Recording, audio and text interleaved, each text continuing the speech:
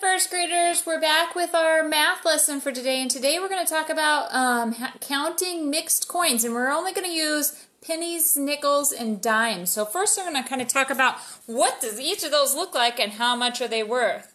So here I have pennies, and if you remember our little saying, penny, penny, easily spent, copper brown and worth 1 cent.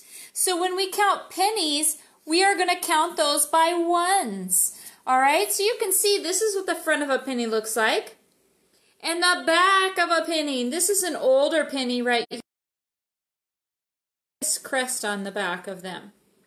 Okay, so again, pennies, 1 cent. Okay, the next one. This is our nickel. Nickel, nickel, thick and fat, you're worth 5 cents. I know that. Okay, so we've got the front of our nickel and the back of our nickel, and here's a newer nickel. So it's still the same person, just looks a little different, okay? So we just read our thing, thick and fat, you're worth 5 cents. I know that. So anytime we see these nickels, we're going to... And our last coin is our dime. Dime, dime, little and thin, I remember you're worth 10. Okay, so when we see dimes, we're counting by tens because they are worth 10 cents. So there's the front of our dime, and there's the back. Alrighty, guys, so now what we're going to do is I'm going to give you some coins, and we're going to count them. If they're a penny, we're going to start counting by ones. Nickels, we're going to count by fives. And if they're dimes, we're going to count by tens. So I'm going to wipe these off here. And we're going to get ready to go. Here is going to be our first one.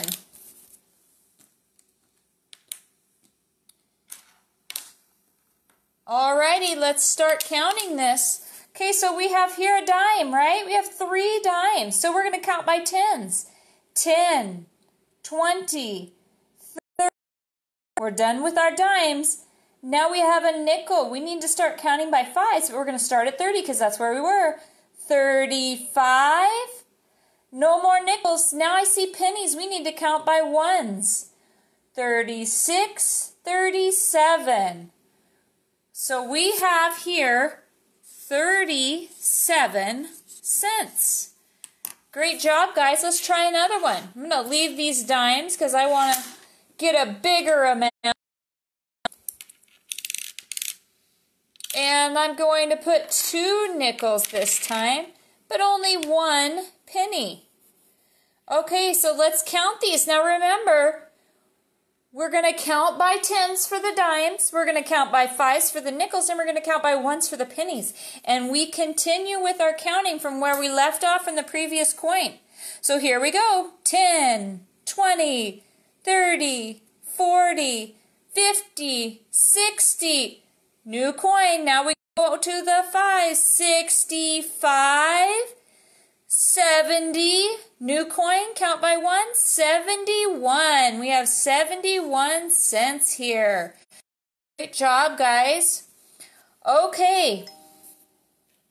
So, I've got an activity for you guys. What you can do to practice this at home, parents and kids, is make yourself a little store. And I've made a little store here for me. I have pencils that are 18 cents, a very fancy clothespin that's 36, a dauber, that's an expensive item, it's 74 cents.